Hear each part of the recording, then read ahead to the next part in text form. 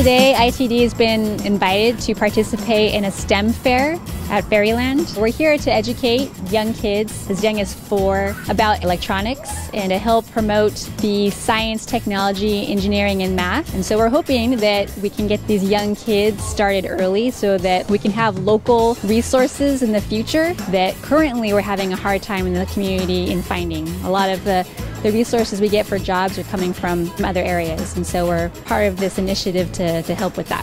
FAIRyland, in partnership with EDA, had an excellent idea to bring STEM to the kids. This is a place where they would come naturally.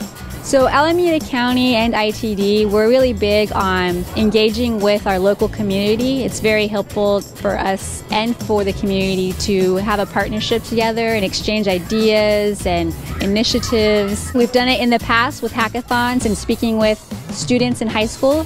This gives us another opportunity to reach out, and being in this local area here in Oakland, we're proud to partner with this initiative in getting children excited about STEM. And who knows, maybe in the future they might become an employee in 20 years. So ITD and Alameda County is one of the many sponsors. And what we decided to do is introduce kids to electronics. We have 5 different electronic boards called Snap Circuits Junior. And what it allows is for children to actually see how electricity flows and creating components and also making the components come to life. They learn about the flow of electricity, resistance, volts, currents, and what they get to see from that is fans flying up in the air and lights blinking on and off, and even there's space war sounds. And what we find is with those types of engaging pieces to the electricity and electronics, the kids are really excited about it and they're asking questions and wanting to know more, which is really great, and that's what we were hoping for.